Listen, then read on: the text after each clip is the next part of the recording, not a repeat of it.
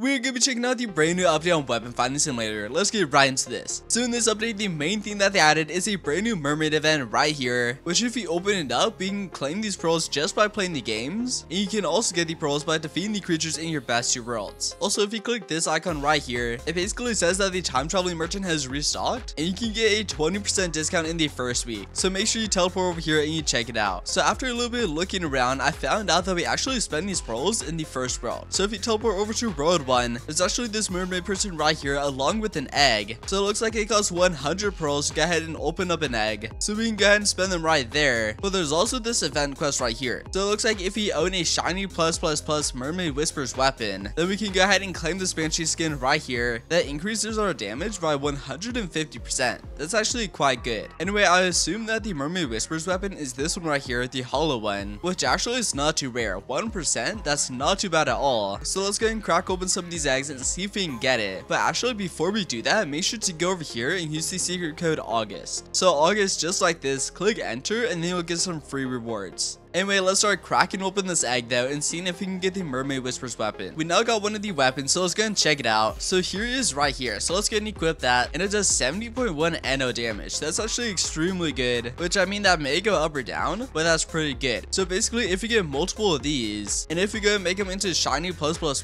then we can go ahead and claim this banshee skin. But anyway, that's pretty much everything that they added in this update though. So make sure to hop into the game and check it out.